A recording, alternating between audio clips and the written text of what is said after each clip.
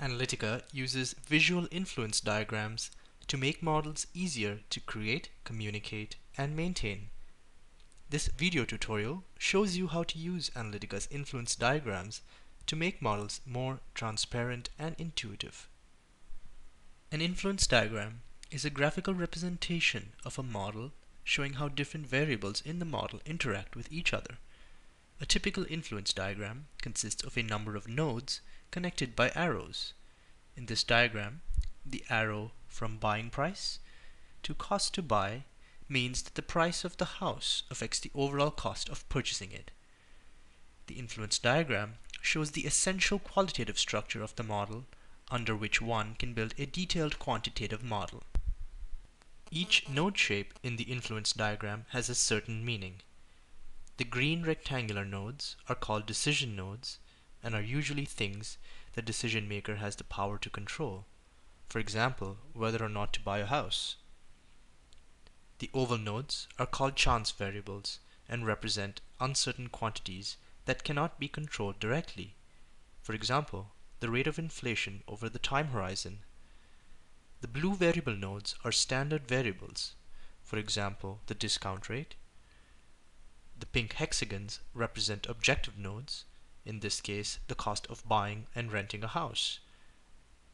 And finally, an important extension to a conventional influence diagram is the index node, which in Analytica corresponds to a dimension such as time.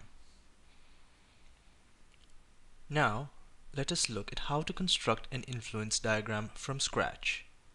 Let's say we want to compute the area of this building of some width and length.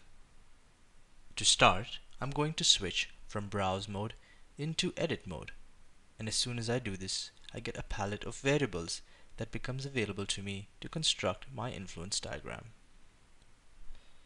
I can now drag variable nodes into the diagram window for the width and length respectively. Next, I can drag a variable for the area,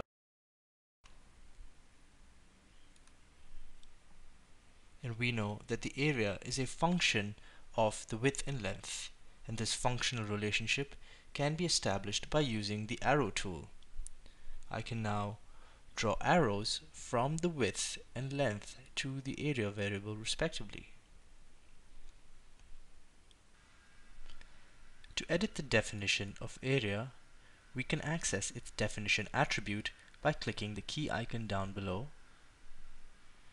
And we know that the area of the building is the length times the width, a simple product. Now, we have established a qualitative relationship between these variables without yet entering any numerical values for them. We can now enter some input values for the width and length respectively. Let's assume the width is about 40 feet, while the length is about 100 feet. When we compute the result of the area variable, we expect its value to be about 4,000 square feet.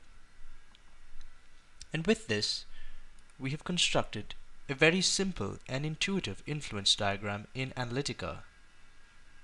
This concludes the video demonstration on Analytica's influence diagrams.